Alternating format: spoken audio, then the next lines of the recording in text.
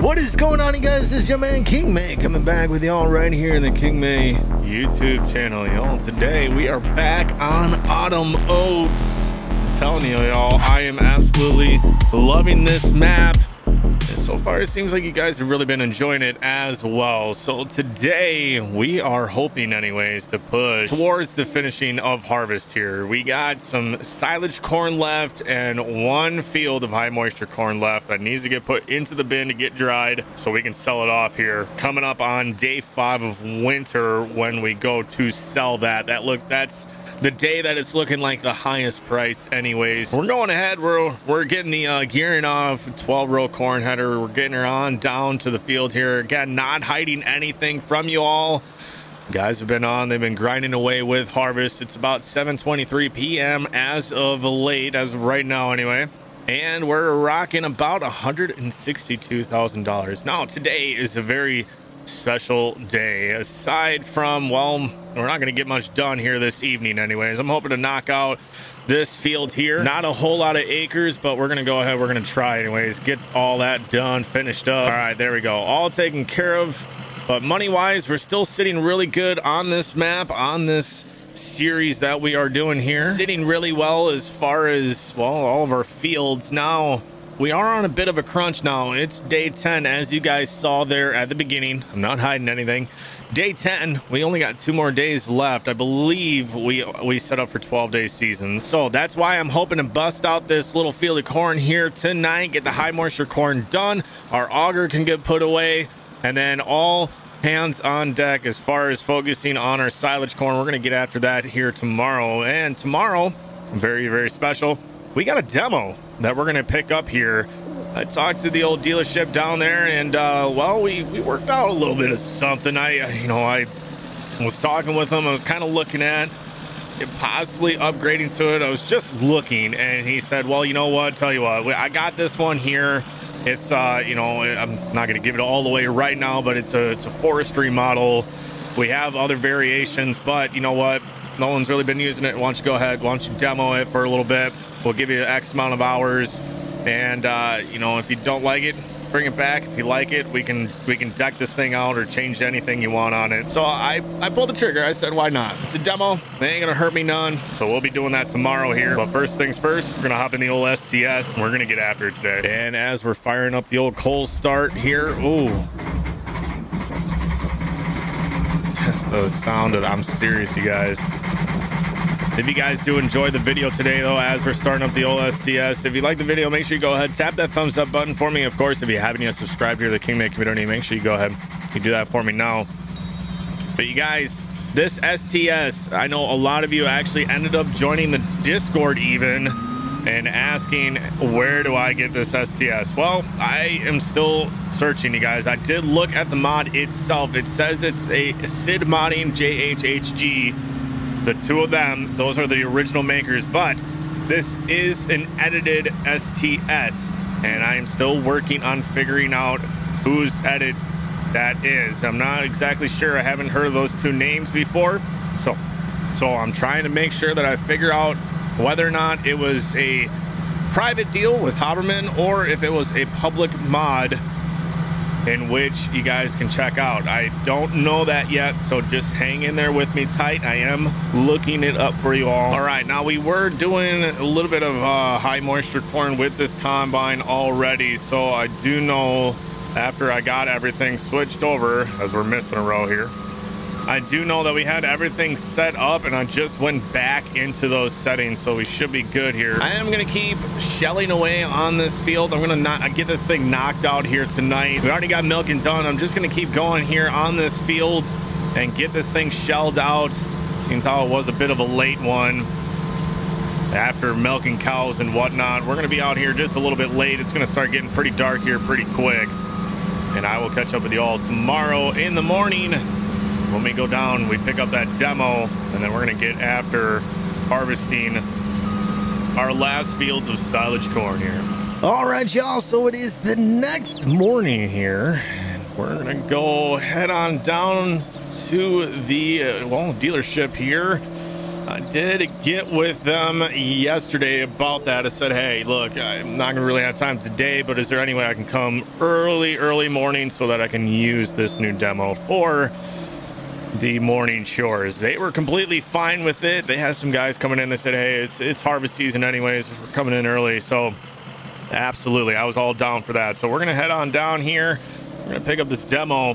We're gonna give her a whirl for cleaning up around the heifer pen. Obviously we got some more manure that we're gonna need to clean up and chores to do with that. So we're gonna get after it here early this morning so we can start getting in the fields and get into that silage corn, y'all. Okay guys, so we got her loaded up.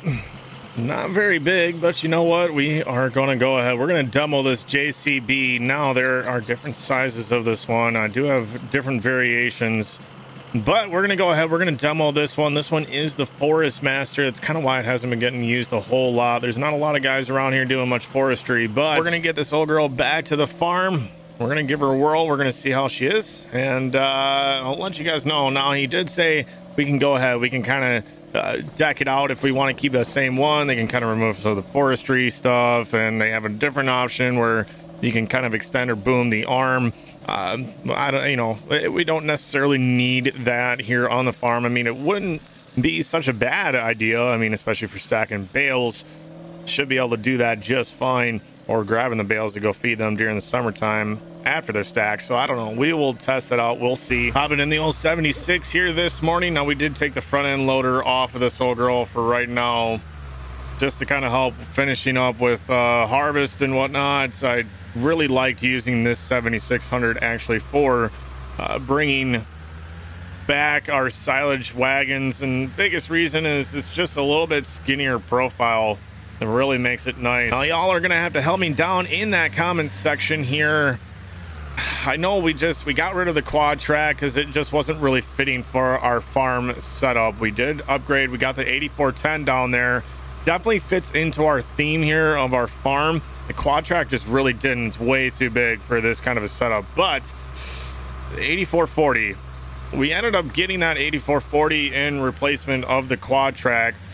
Now she's got plenty of horsepower for our plow back there and for our cultivator, or vertical till I should say. But I don't know, I'm thinking about possibly reducing down the equipment that we have for this upcoming year and progressing ourselves into something a little different. Maybe getting rid of the case 7250, getting rid of the 8440, moving into 83 or 8420. I don't know if I necessarily need to go as high as an 8520, but I would definitely do that with the duals all the way around on the 8020 series. I don't know, I'm thinking about doing that. Y'all let me know down in that comment section, what do you guys think? We're gonna go ahead, we're gonna leave the 76 right there. Let's go grab that JCB. We're gonna test it out this morning. All right, hopped up in the old JCB. Now the one thing I will say is if we were to upgrade into something like this, we definitely got to get rid of the forestry setup on it. So that'll be number one. Just for clearance, I really have no use for doing any sort of forestry around the farm. So far, I am realizing that this JCB is quite a bit slower than the Bobcat, which, you know, it's kind of nice having the Bobcat, just nice, quick kind of whip around the farm. So now the biggest test after this is the Bobcat always rocks really hard right here as we're going in, progressing the weight. Oh, getting a little bit close there, but so far looking like the JCB with the track setup is actually quite a bit nicer. Rides on the hilly side of this quite a bit better. So far point is going to the JCB. All right, so that pen is cleaned out. We did end up topping the manure spreader off. Now we do have just a little bit of manure in here that didn't quite fit in there. I was trying to overload it and couldn't quite do that, but that is okay. We're gonna go spread that manure. We're gonna get morning chores finished up here. We're gonna keep on grinding away. So far, I will say the JCB, it's about even with the Bobcat. Stability is going to be one over on the Bobcat. And again, I'm thinking it's mainly just because of the track, but that would be really nice for down in there, just because we're always going to deal with that. I'm not really going to terraform that ground up at all around that pen. It's doing just fine. It's just a little bit rocky with the Bobcat compared to the tracks on this JCB. So, well, I mean, I'm sure it'll just kind of boil down to pricing at the very, very end here. What can we kind of get for the Bobcat compared to the price tag on the JCB? But for right now, leave it right there for now. We're gonna have to get a mixture of TMR made up here this morning as well, but I'm gonna keep grinding away on chores. I'm gonna catch up with you all after a minute here. All right, chores wrapped up, everything's done. We hooked up to this silage box here. Now I'm thinking we kind of just start further away. Now I do apologize, y'all, with rocking shaders.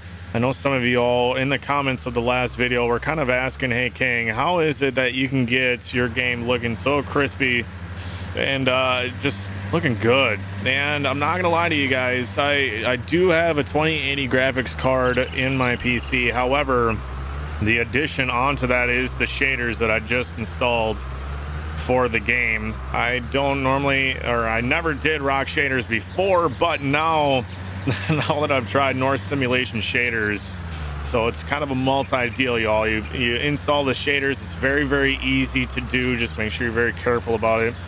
Very easy to install them. And then as well, there's a mod that comes with that, and that mod is an additional settings mod, allowing you this tab right here up at the very top.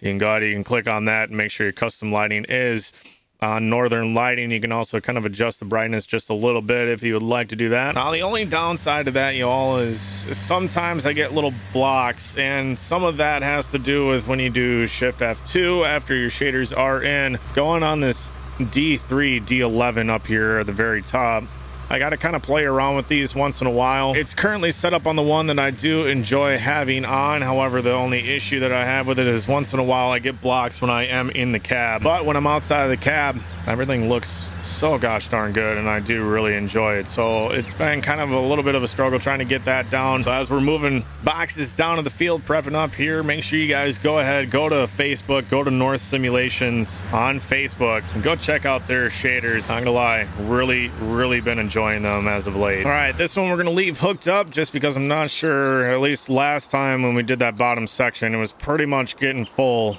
by the time we're down at the end of one pass. So we're gonna leave that hooked up. I'm gonna take a little mosey up. We'll grab probably grab the 7250. It's been doing well for chopping as of right now. Get that hooked up to the chopper. We're gonna get to going. All right, we got the pipe out, ready to go. Everything's fired up. Should be good to roll. Now we are about a half a tank of fuel, so I probably should have filled up with fuel beforehand, but we're gonna go ahead, we're gonna get after it. I'm sure it'll be about lunchtime anyways when I run out of that half a tank of fuel, and I'm gonna be wanting to go on into the house and grab me something to eat here. But we're gonna get after this corn silage here, y'all. Really been enjoying Autumn Oaks as of late. I know I've been saying it quite a bit, but y'all, if you haven't checked out Autumn Oaks, make sure you go check out Dennis Modding on Facebook. Go check him out. He's got a web page. Really cool things going on with that web page as well, y'all. He's been kind of linking up, getting together with other modders, and you can find all of their modding information as far as where they're at, as far as YouTube or Facebook or wherever they post their mods. He's got a link there. So very cool. Very cool to see that networking going on there with Dennis farming with other modders, prepping and steamrolling, I will say, right into FS22. And he's really picking up steam, doing a lot of really cool things. Very excited to see that and what they can all bring here coming up. You know, including all the modders, man. Just every modder is seeing what we've been able to do with FS19.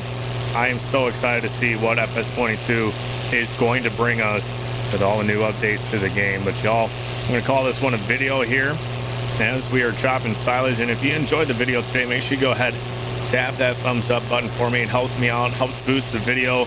And if you haven't yet subscribed here to the Kingman community, make sure you go ahead and tap that little red button down there for me now. But anyways, we're going to call it. I hope you all have a good one, and we'll catch you on the next video. Peace!